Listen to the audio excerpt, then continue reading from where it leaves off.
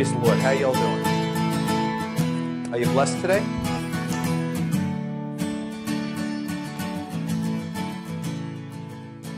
As we're singing this last song,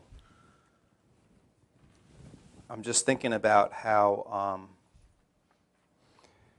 it's God's grace and His hand on your life is not contingent on your heart being up or down or happy or sad.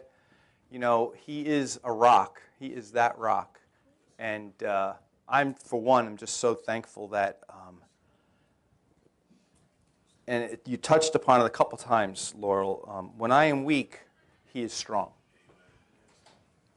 The times when I'm the weakest are the times when He can show Himself greatest, because it has to be Him and Him alone. There's no room for me to mix any of my own will, strength, desire, or agenda in with His plans. Amen? So He will have His way, just like He will have His way today. Praise God. I want you to open your Bibles up, if you would, to 1 John chapter 2. 1 John chapter 2.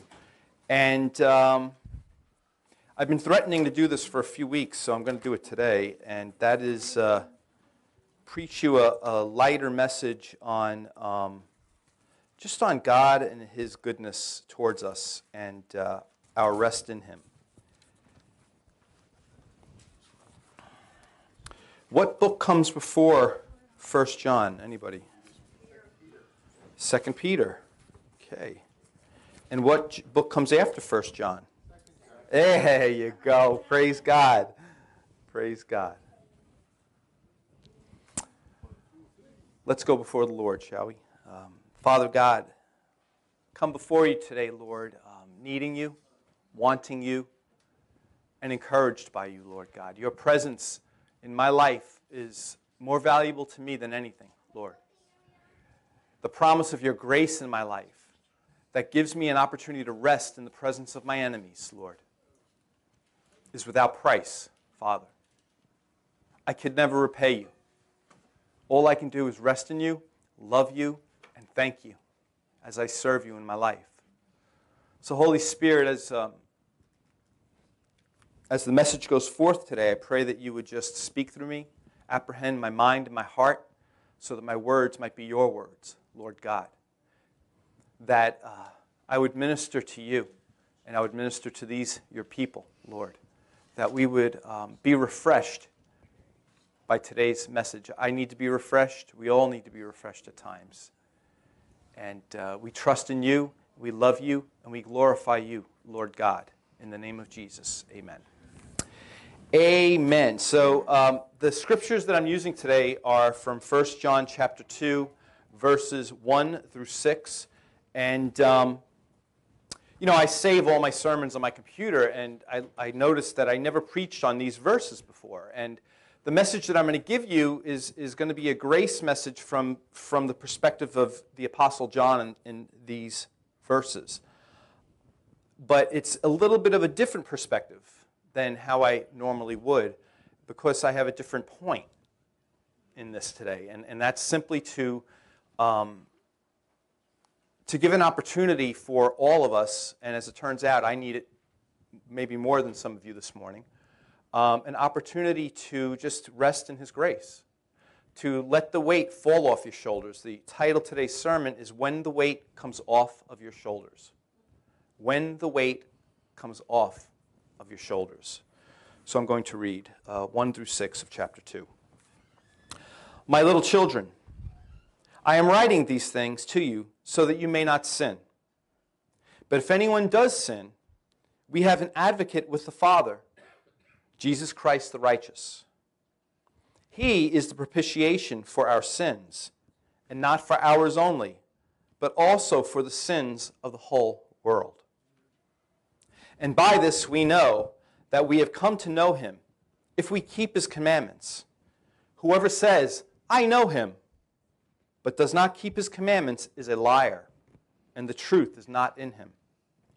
But whoever keeps His word, in him truly the love of God is perfected. By this we may know that we are in Him. Whoever says he abides in him ought to walk in the same way in which he walked. Hallelujah. And I'm kind of going to do a 180 here because I'm starting off in one direction and ending up in another direction. But my initial reaction when I read these verses is, how can I possibly measure up to that standard? To walk as Jesus walked, without flaw.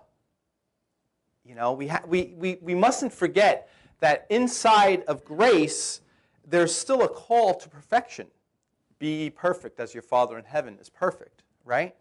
And so when you read these, if you don't really dig into what all these things are saying and what they really mean, it can actually put a burden on your shoulders.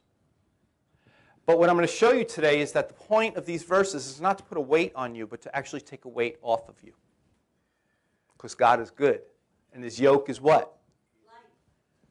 His burden is easy. Amen? You see, when we're in grace and we start wearing the weight of our Christian faith on our shoulders like a victim to be noticed, we're kind of outside of grace. We're kind of walking back into religion, which is works.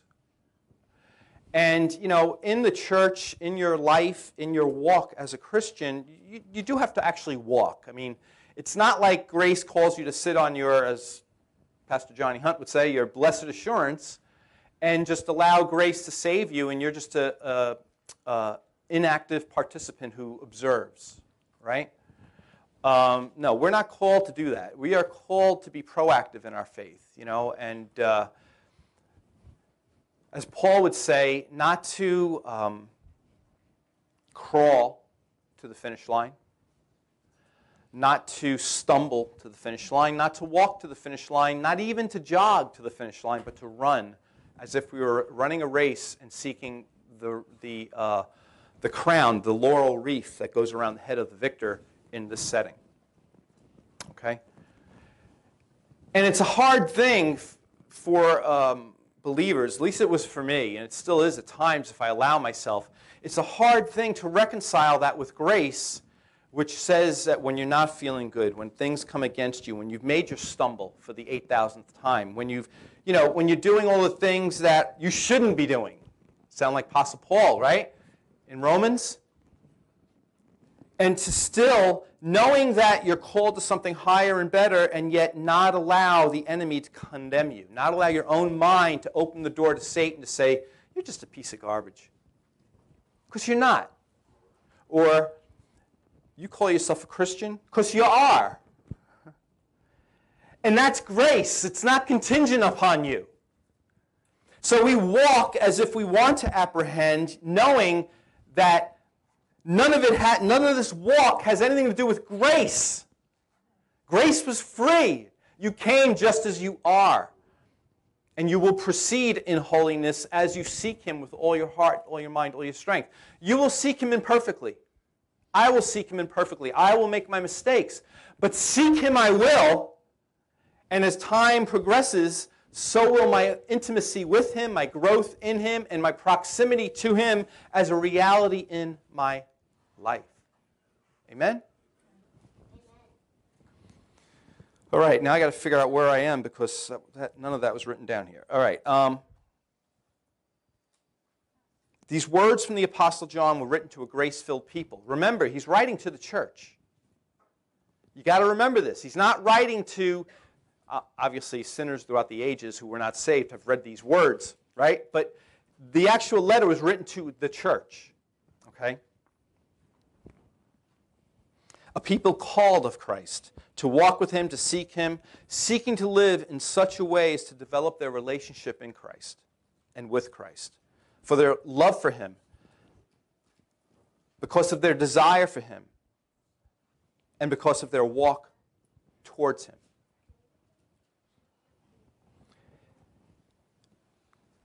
And I love how he starts it, my little children. What does that imply? That he's writing to the youth group? He's writing to, Hebrew National Church youth on fire. Right? How we all name our youth groups.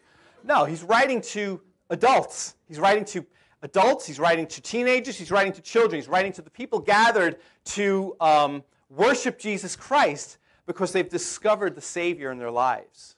Amen?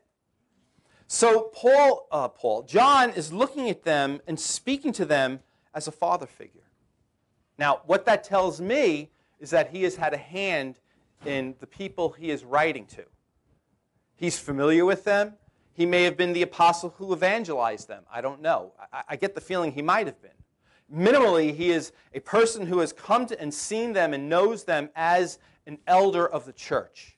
And as such, called to speak into their lives, he addresses them in what is a term of endearment. My children. A term of, I've been around. These are the implications. I've been around. I was closest with Jesus Christ. I am still walking towards him, but I've learned many things that I wish to impart to you because I love you. Right? Little children. You don't hate little children, my little children. My little children. What father would hate his child?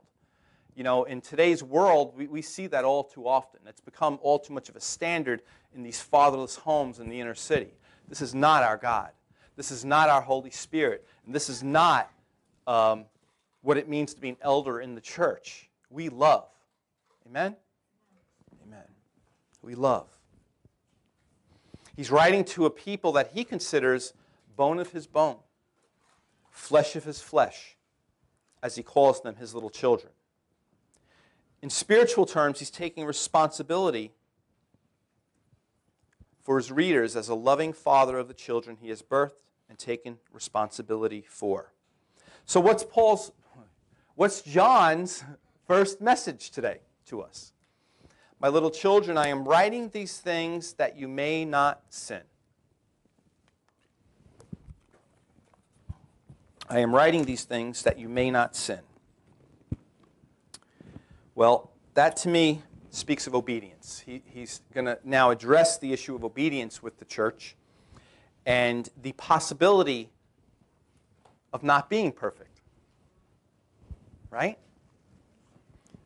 In James chapter 1, verses 3 through 4, it says this, "For you know that the testing of your faith produces steadfastness. And let steadfastness have its full effect, that you may be perfect and complete, lacking in nothing." All right? James, in agreement with John, is really making a statement that, I know you're going to sin. And I'm writing you this so that you may not.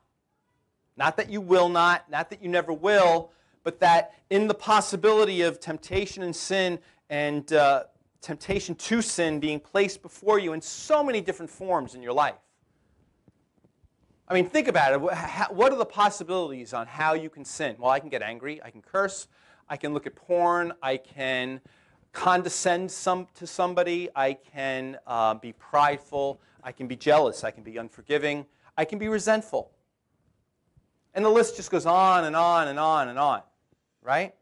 Satan has no lack of opportunity or ways to get us to fall short of what the Lord has called us to.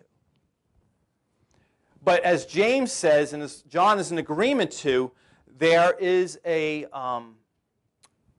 methodology almost, I could say, a way that we're to grow so that we're not the effect of these things with time. And praise the Lord, both of them, in making their statements on this is how you do this is how you do that, are saying, we acknowledge that you're not always going to do this or that. That's why we're trying to help you. Okay? I am writing these things so that you may not sin. Next he goes on to say, and by this we know that we have come to know him if we keep his commandments. By this we know that we have come to know him if we keep his commandments. I'm going to go back to James 1, 3, and 4 for a second. For you know that the testing of your faith produces steadfastness. So in these two verses, James is telling the church that your faith will be tested. Now, unfortunately, who's one of the main agents of the testing of our faith besides the Holy Spirit? The devil. He's a tool. Okay? I mean that in both a derogatory way and a positive way. You know, there's a scripture in the New Testament that says that you are a peculiar people. And I did a study on this once, and I have a book called Vincent's Word Studies, and it breaks down what that means. And the word peculiar means that you're set aside, you're set apart, and you're separate. But he drew a beautiful word picture illustration of what it means. When you're a peculiar person, it's as if you're a dot that has had a circle drawn around it. And inside the circle is you covered and protected by the will of God, right?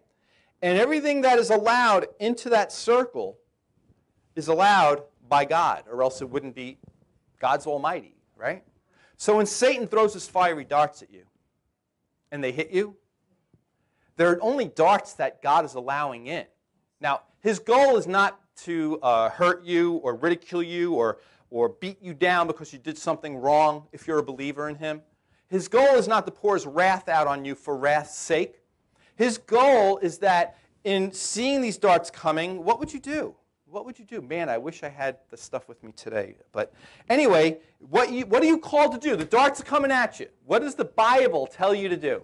In Ephesians chapter 6, 5. Shield of faith, baby. That's what it's designed for. It's not designed to pierce you and make you stumble and go, oh, woe is me once again. It's so that you will pick up the shield, exercise your faith.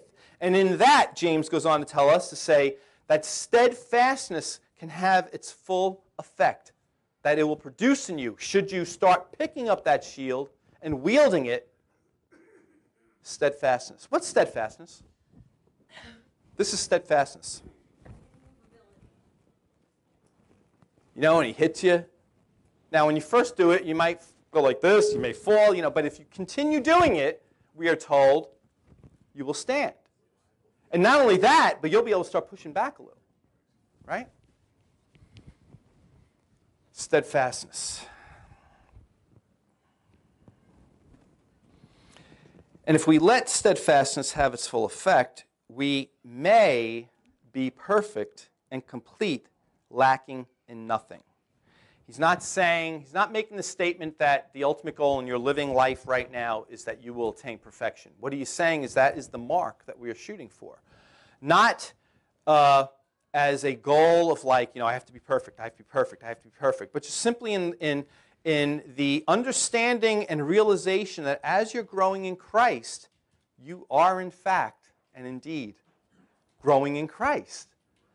To be able to look back, whether it's 3 months from now or 3 years from now or 30 years from now and say, man, he's really taken me far. Not, oh man, I have come so far. I am something else. Surely I can tell you that you're a dirty, rotten sinner because I know. No, that's not the goal. The goal is that you would recognize that you have grown, that you are not the man or woman that you were,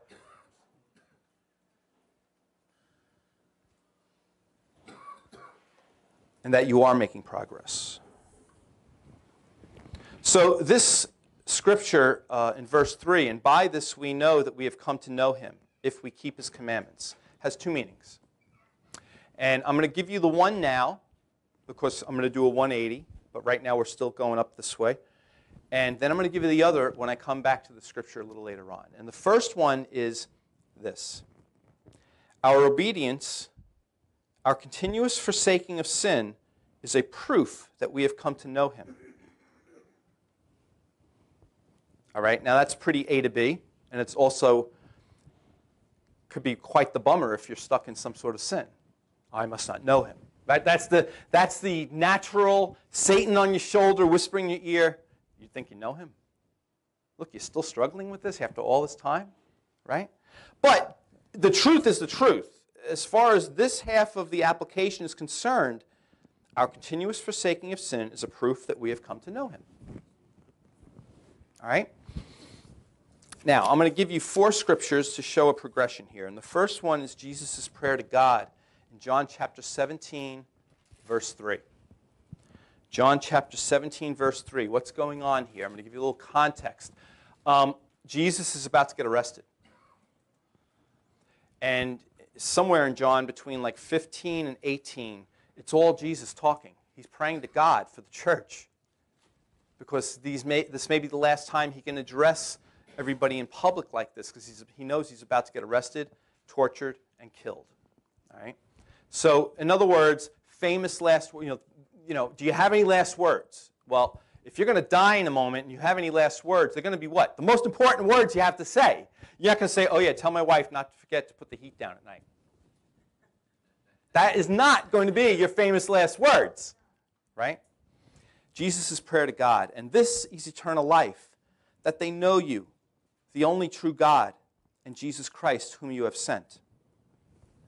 So eternal life, salvation, is what he's saying. The mark of salvation is knowledge of God and Christ. Not just knowledge of God. Any Jewish person can give you tell you about their knowledge of God.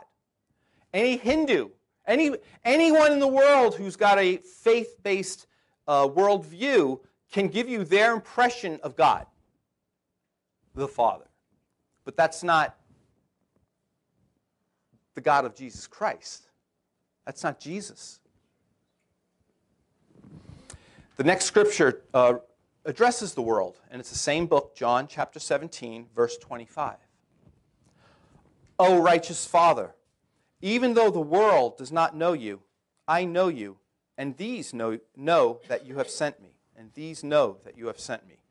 Our righteous Father, even though the cosmos, that's the word in Greek, even though the cosmos does not know you, I know you, and these know that you have sent me. All right, so he's drawing a line between the world and those that the Lord has called out. This is a prophetic book. He didn't just write to these people. He wasn't just praying for those people. He's praying, these words addressed throughout time, they apply. So they apply to us and the world. The world does not know him. That is saying the world does not have that sign of salvation, which is the knowledge of God and Jesus Christ, his Son. All right? So it's basically saying some are saved, some aren't. Now the world, cosmos, represents what? It doesn't represent the world of unbelievers as separated from.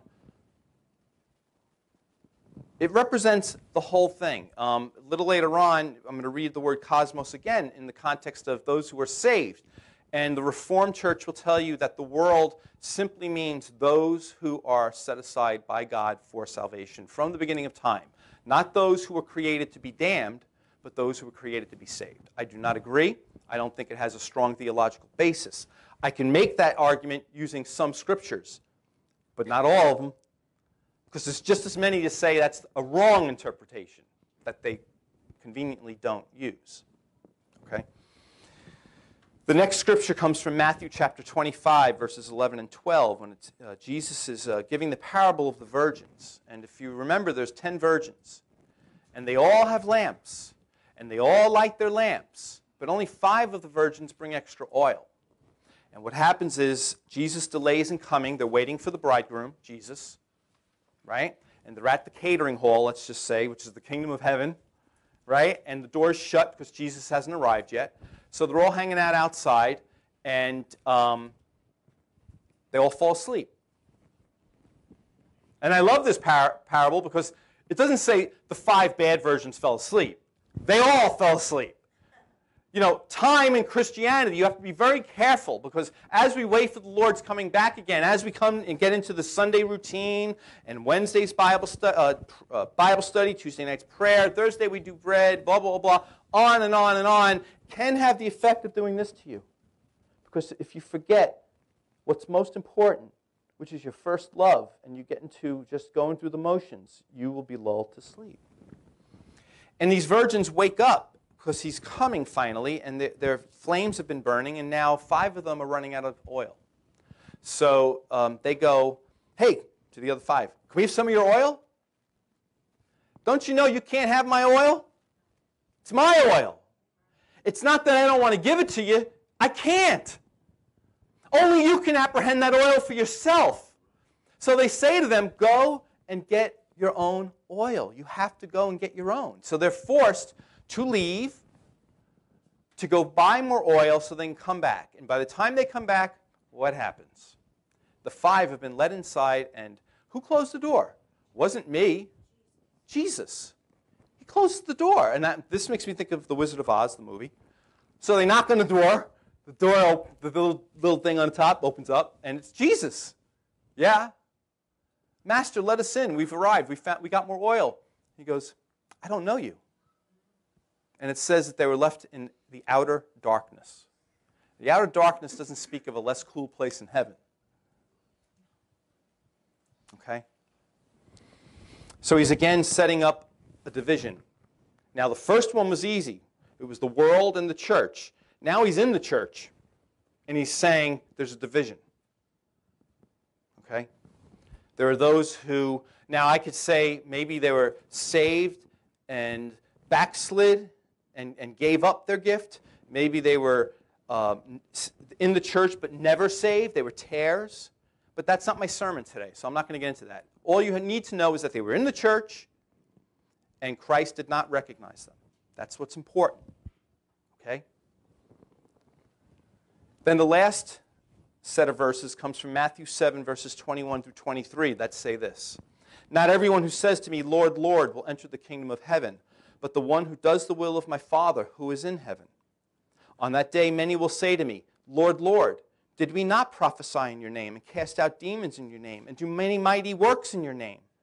And then I will declare to them, I never knew you. Depart from me, you workers of lawlessness. Probably, for me, the scariest verses in the Bible. Because it's addressing the church. And it's addressing people who think they're saved, who've done the works. They blended in with the church. Okay? You couldn't tell them one from the other. I can't tell the one from the other. All right? Because if I'm a good pastor and I see that, I would come to you and say something, right? So these people are caught off guard.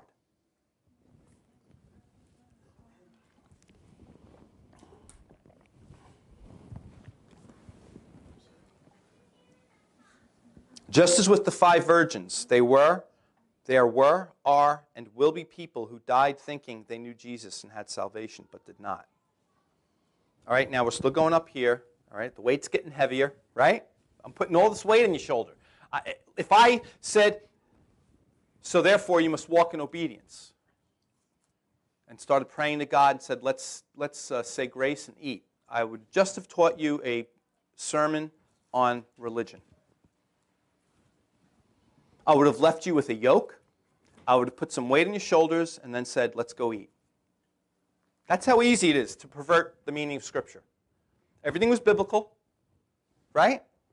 And I left you with weight on your shoulders. There's a difference between putting a yoke on your shoulders and having a little conviction from the Holy Spirit, all right? Because the Holy Spirit, in convicting you, will never start piling 10-pound weights on your shoulders. You know who does that? The enemy. So when you are condemning yourself, when you are feeling condemned, when you feel like your life is this and that and all, and it's not what it should be, and I don't even deserve to be in Christ, and I'm not the Christian that I should be, and I'm horrible, and blah blah, and now I'm starting to withdraw from the church because I don't want to really show myself, and blah blah blah, and then next thing you know, you're not even in church anymore. You're not a part anymore. The enemy has won because you allowed the condemnation of Satan, because it's the only place it comes from. Now, it may come from your mind, but it's coming from Satan, because there's no more condemnation in Christ, in those who are called according to the purposes of Christ Jesus and love him, right? But you see, it does say, and love him. The whole goal of your walk is not to walk in obedience. The whole goal of your faith, of being saved, is not for salvation's sake. God created us originally to be a people who would be in love with Jesus, who would be in love with the Father, who would be willing disciples of the Lord, willing to say, Lord, I give it all up. If you're a cult, I'm in. Love. Not wait, love. Whoever says, I know him, this is verses 4 to 5. Whoever says, I know him, but does not keep his commandments is a liar, and the truth is not in him. But whoever keeps his word, in him truly the love of God is perfected. By this we may know that we are in him. You see, John's giving us evidences. But you see, what we do is when we read these things, we go, okay, by this. Okay, so when I'm doing this, that means I'm walking the Scripture out. Whenever I make a mistake, I'm not in the Scripture. Therefore, it doesn't apply to me. That is a misinterpretation of the Scripture. That is a legalistic interpretation designed to draw you into condemnation and defeat. Both things are contrary to Jesus Christ.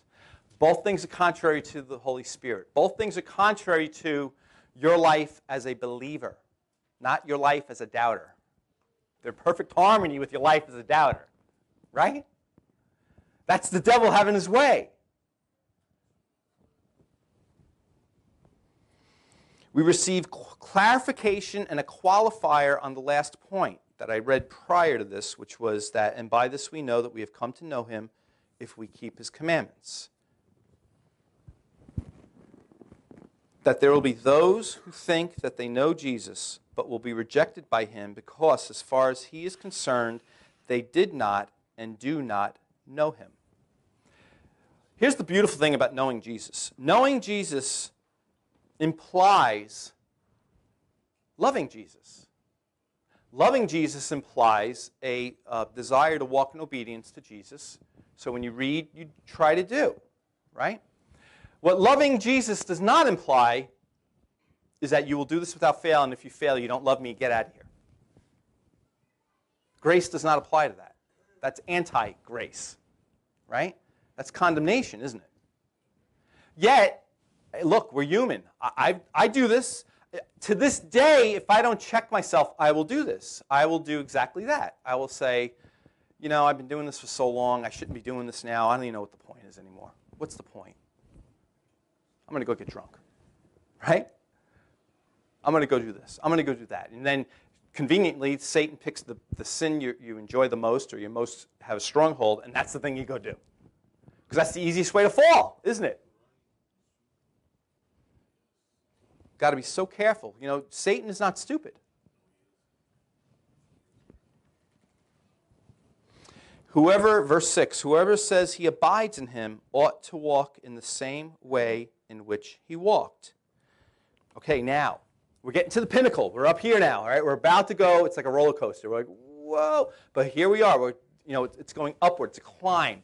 It's got weight. It's like, you know, if you let go, you're going to fall, right?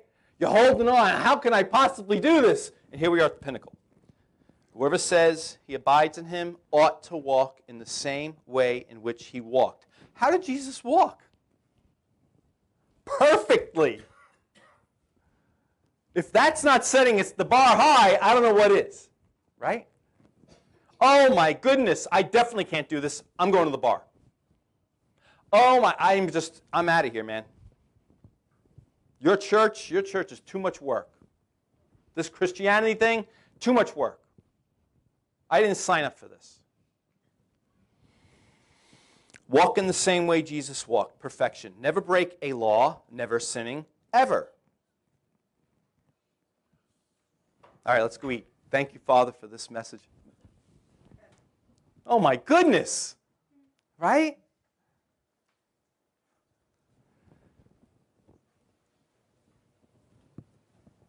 Now, what did I just do? I read you a scripture, whoever says he abides in him ought to walk in the same way in which he walked. And what did I automatically do? I applied it to his obedience and perfection. What about his grace? What about his mercy? That was nowhere to be found, was it? Because the first thing I did is I picked up on Satan's qualities and applied them, not the Holy Spirit's.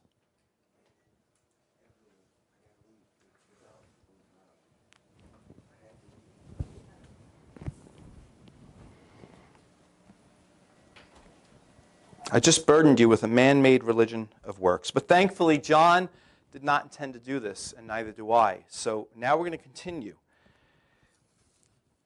to John's second message here, the truth, the totality of where he was bringing you. Because he was bringing us down the same road that I just brought you. You know, he was kind of laying the weight on so that he could expose the grace of God. Now, his second message in these verses is a message about human frailty, weakness of humans, the propensity to break easily, to get damaged easily, to get dinged up easily, the propensity not to be able to rebound like that in truth, as opposed to believing a lie, right? You know, most therapies, most counselings that you run into, the bottom line of all of these things is to show you truth. Now, it may be a secular truth, it may be a spiritual truth, but that's the goal of all therapies, right? But God, see, he's the best therapist of all because his truth is the ultimate truth. His truth is the truth that nothing can ever shake, right? It's the rock. It's the boulder that you were all chips off of. You're a chip off the old rock. That's where, I'm sure that must be where it came from, right? Verse 1, let's go back to that. My children, I'm writing these things to you so that you may not sin. I already read that to you, didn't I? Now we're going to go on. But if anyone does sin, the possibility of our continuing to walk imperfectly is acknowledged by the Apostle John. And not just the possibility, but the likelihood that we will continue in sin in this life, falling short of the mark in mind and body and spirit. Although in spirit, our spirits are seated with Christ in high places, in your mind or body. And it's not that we have permission, right? It's not that we're encouraged to sin. It's not that we're getting a license. That's where the word licentiousness comes from. When you read the word licentiousness in the Bible, it's saying you now have a license, right? Because licentiousness is a sin. Why is licentiousness a sin? Because the idea that you are now permitted to do any sin you want in Christ because his grace is so powerful is a sinful, perverted truth. Okay?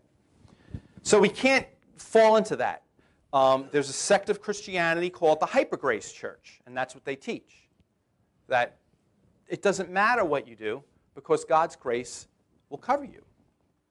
So whether you're walking in obedience and bragging of God's grace in your life, or whether you're walking in sin and bragging of God's grace in your life, both are beneficial. And that could almost be true, but it's all about heart. You see, what happens in a church like that is you'll get taught this idea that there is no call, that there is no direction you're walking in or call to run towards, right? It's very sneaky.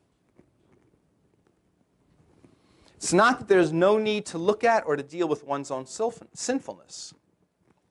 Remember, the Apostle Paul told Timothy, examine yourself to see that you're in the faith. We are called to take inventories, moral inventories of ourselves, to see in Christ where we are. Now, we're not called to take a moral baseball bat and see where we are, and whenever we're not, start whacking ourselves over the head with it. We're supposed to do it through the eyes of grace. You acknowledge your shortcomings. They're brought back to your present memory to realize that you are in a battle and that you are called in the direction, and to once again take up your armor, right, and fight the good fight of faith, in which God says he will be your strength. He will be your victor. He will be your comforter. Amen? Amen.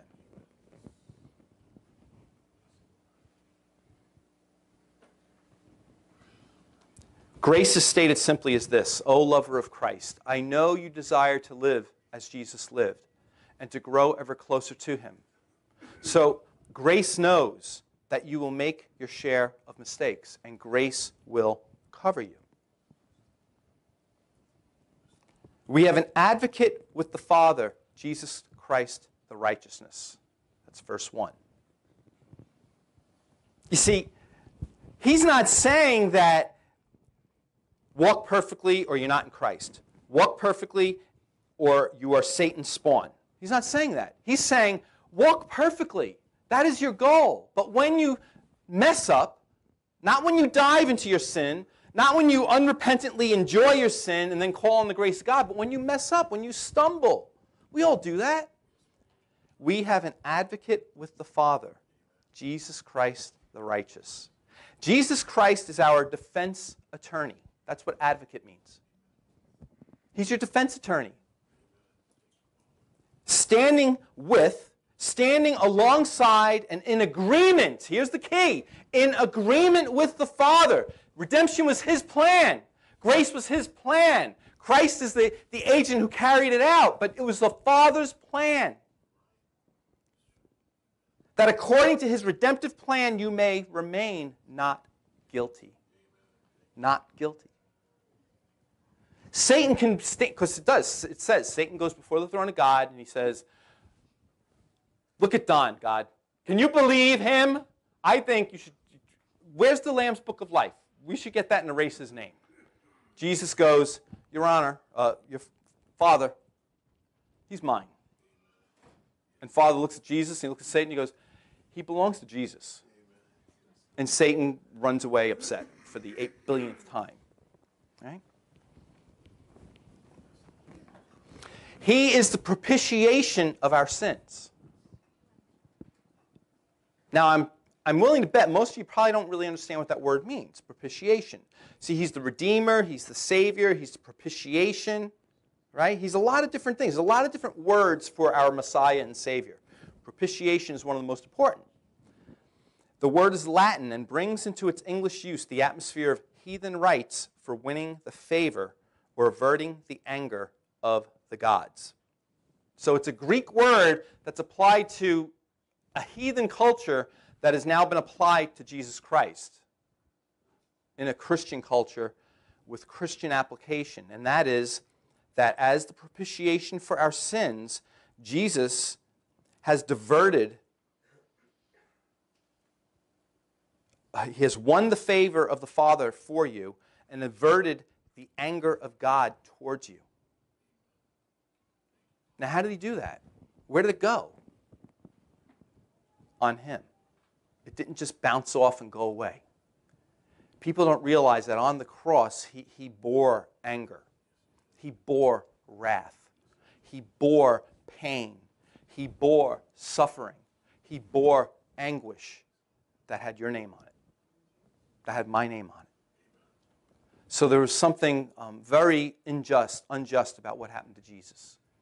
But in his mind, it was perfectly fine because he did it for people he loved, that were his, that were called according to his purposes. Amen? He is the propitiation for our sins. Now, in Strong's, the word propitiation means, Strong's defines Greek words in English. Atonement. That is concretely, not quicksandly, right? Not silly-puddly. Concretely, an expiator. Okay, Chris, now I'm lost again. What's an expiator? He is concretely the person, to expiate means the act of making satisfaction for an offense. All right, so he has concretely, in God's eyes, made satisfaction for your offense and my offense, by which the guilt is done away. Past, present, and future sins repented of to the cross are done away. There's no room for guilt in your life in a condemning kind of way. Now look, when you're convicted of doing something wrong by the Holy Spirit, you feel guilty. But that's as far as it should go. May your conviction turn you towards the love and grace of God, and may that love compel you to continue your walk. Not guilt, not condemnation. Take the weight off your shoulders. The obligation of the offended person to punish the crime is canceled. Who's the offended person? The Father. Remember David when he sinned again with Bathsheba and got caught? And Nathan called him out, and then David repented in Psalm 53 or 51, I forget. And he goes, the way it starts is, "O Lord, against you and you alone have I sinned by doing this thing." It's like, what? You had an affair with Bathsheba, you got her pregnant, you had a son, then you got her pregnant, She wasn't your wife, so you went and you had her husband put in the front line so that he'd be killed. That was murder. You coveted. Where is God in all this? And David looks and he goes, God, against you and you alone have I sinned. He was God's anointed. You are God's anointed. When we sin, the first person we sin against is the Father. And yet it tells us here, the obligation of the Father to punish you is canceled by Jesus Christ. There's no more guilt. There's no more offense. Concretely. I love that word. Not silly-puddly. Right? But we play this little game where we just keep on picking up the condemnation and saying we deserve, we deserve, we deserve, we deserve. Just stop that already. It's canceled. You will make mistakes. The goal is not to wallow in your mistake. The goal is not to embrace more mistakes because of the one mistake and get into a vicious cycle of destruction in your life. The goal is simply acknowledge your mistake, put your armor back on, and continue your walk. Continue.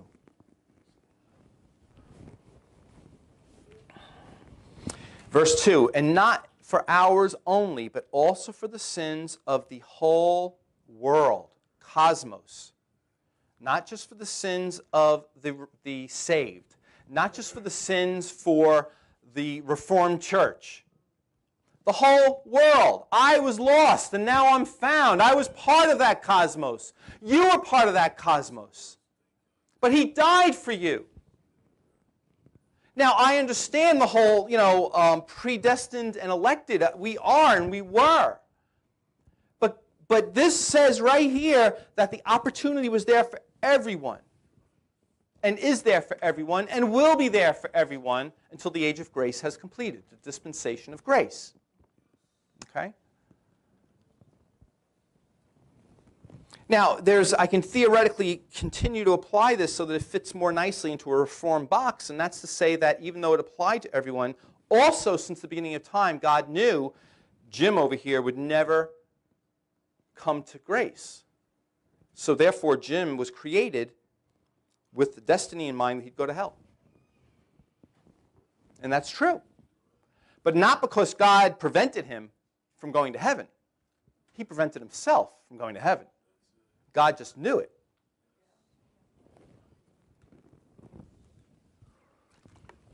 And now we're going to go right back to the beginning, and we're almost through. Verse 3. And by this we know that we have come to know Him if we keep His commandments. Remember I told you when I first read this, there was two meanings. That I was, just like my sermon, there's the meaning that it puts all the weight on your shoulders, and then there's the other meaning. Here we arrive back at the verse, dual meanings, the first of which is focused on obedience, which left alone can leave us feeling guilty and condemned. The whole truth of this verse speaks of the heart, not of perfect performance. The false convert, or as the Bible calls them, the tares, who sit alongside the wheat in church still sin. And truly, or soundly saved people will also still sin.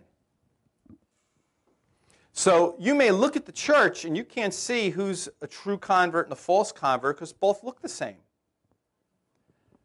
And if you're on the outside and you're looking at two people through a saved person and another person who's not saved through the eyes of the world, in many ways you won't be able to tell the difference. Now, we're supposed to be able to shine so that they can tell the difference. Amen?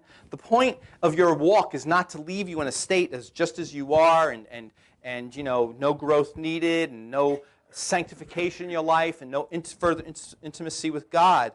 But like I say so many times when you stand before the Lord, if they took me and they put me before the Lord, and then you took a lost person who maybe was really addicted to drugs and hurt people and did all this, and they're not going to heaven, and, no, I'm going to rephrase that. I messed that up. If you took a person who in the church didn't look so great, right? They were saved, but, they had problems, and they didn't, maybe they were from Cornhill or Harlem or the Bronx, and they were down and out for so much of their life, and then they found Jesus, and he saved them mightily, and they're standing next to the throne of grace with somebody from New Hartford. Great philanthropist. Gave money to the American Heart Association every year. Right? Church every Sunday. Hail Marys every Sunday. And God looks at them and he goes, "Sir, you from the Bronx, Joe? I want you to go on the right with my sheep. You, who are you? I don't know you, you worker of lawlessness." You see, goodness does not mean lawful. Okay? And he'll look at God, this person from New Hartford or from wherever, man, from Upper Manhattan. And he'll look at God and he'll say, you're letting him in and you're not letting me in? Because in the end, it's not about what you do. It's not about how well you perform. It's about the grace of God shed abroad in your hearts and evidenced by the presence of the Holy Spirit living inside of you.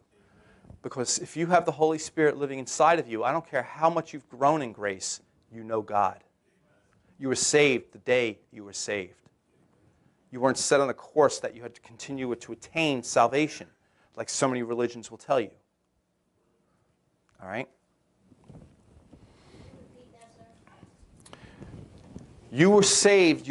When you are saved and you are indwelt by the Holy Spirit, you have an innate knowledge of God. Enough so that if you were to die that day before you were able to forsake anything, he would still look at you and know you. And you would know him. There's more to know, obviously, but grace saves on the day you were saved. And it's not something you have to work towards continuously. In Islam and Roman Catholicism particularly, you are on a progressive chart of whatever. In Islam, your whole life remains, maybe he'll save you, maybe he won't. That's the promise of Islam, summed up in one sentence. There's no certainty. In Roman Catholicism, you'll continue and you'll end up in heaven, but first you got to go to purgatory and burn in fire for 100 years, 200 years, 1,000 years, because the propitiation of Christ on the cross was not good enough, you see. It's false religion. Okay? Nothing wrong with feeling convicted or even guilty when we fall short, but we need to stop condemning ourselves. It's got to stop. For each one of us, we have to stop condemning ourselves.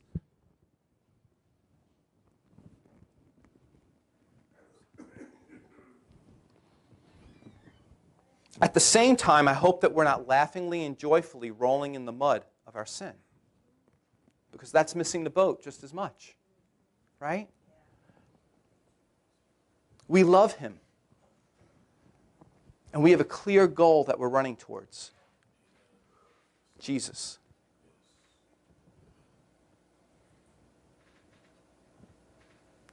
Christ in us. So if this is you, I'd like to just take a moment to just bow my head and pray to the Lord and just thank him. I want to take a few minutes just to sit in his presence and to acknowledge who he is in our life. Father God, Lord, for so long I've been playing this, I've been on this merry-go-round of obedience and disobedience, but not so much that, Lord, as feeling accepted and feeling condemned, Lord. And it's so easy for me to play that game. But Lord, as John the Apostle showed us today, Lord, we're not supposed to do that. That's not what it meant to walk as you walked, Lord. To walk as you walk, yes, I know that I'm called to higher things and to come ever closer to you, and bad parts of me that aren't of you die, Lord. But I also know that to walk as you walk, that you were grace-filled and you were loving and merciful and compassionate to those who sought you with their heart, mind, soul, and strength, Lord. And we declare to you right now, Lord, we seek you with our heart, mind, soul, and strength, Lord. And where we say that we believe, help us with our belief. May you please, Lord, strengthen us in the areas where we doubt, where we're weak, and where we still yet fall, Lord God. And I just say right now, Lord, with you as a witness, that Satan, in you condemnation, you have no place. I am done. I am a child of the King. I am His. I'm not perfect, but He is. And He is in me. And He covers me. He is permeating my very being through and through. So I'll acknowledge when I make my mistakes, but I won't condemn myself anymore. And may those mistakes and my acknowledgement to you, Lord, just cause me to appreciate your grace more and more each day in my life. More and more each day in my life.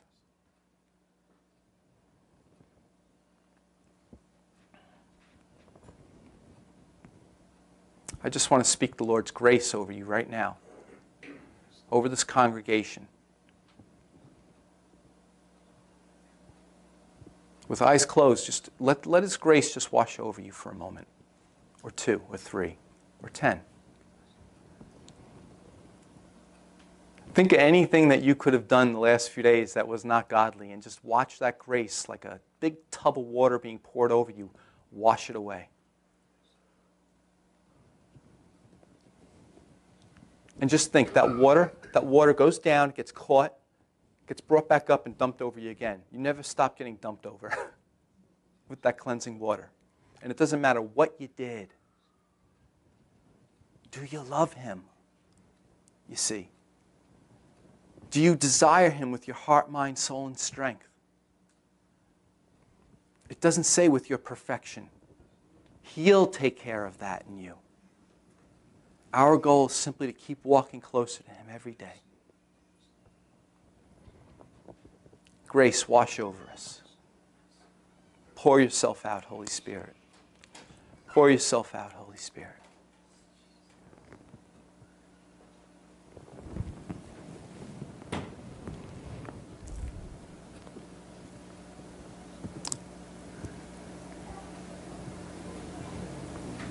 Nothing can defeat His grace in your life. If you receive it, it will do its work. It is doing its work, and it will continue to do its work in your life. Lord, we trust in you that where we are today, Lord, you were not caught off guard. That you still and always will be working your plan out in our life, Lord God. Just rest in His grace. It's washing you clean over and over again.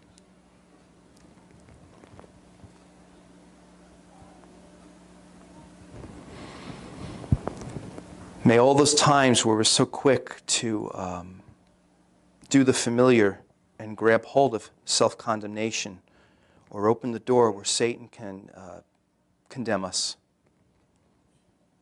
be replaced when we have those times where we need His grace to remind us of it and bask in it.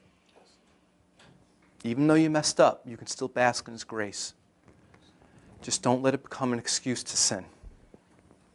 Bask in His grace, receive His love, receive His compassion, receive His forgiveness in your life. You know, He doesn't stop loving you because of your imperfection. He doesn't pull His grace away from you because you made a mistake. Don't pull yourself away from Him. Lord, I thank you. You know, another word for grace really is love. Lord, let your love wash over this congregation. Condemnation. Did I say condemnation or congregation? No, that both works. Let your love wash over the condemnation. Let your love wash over this congregation. In condemnation, you are gone. There is now no condemnation to those who are in Christ Jesus and are called according to His purposes and love Him. Hallelujah. Amen? Amen. Father God, I thank you for this word today, Lord. And I just the word that goes through my mind is renewal. May we be just renewed by that love and that grace and that condemnation. Doesn't mean you have to go run out and do something. It just means that you can just rest today, man. It's Sunday. Just rest and know that he loves you today. You got your armor, right? You know you're in a race, right? You know who's at the end of that race, right? We're not walking there. We're not skipping there. We're not crawling there. We're running there. And it's his job, it's his responsibility to get you there. And he promises he will. Amen? Amen. Father God, I thank you for this word today, Lord. We commit ourselves once again to your care and your love. May your grace have its way in my life and our lives, Lord. May we shine like the lights of the gospel that we are called to be. And Lord, would you please bless the meal we're going to receive in a few minutes and use it according to your purposes as the worship team comes back up and plays another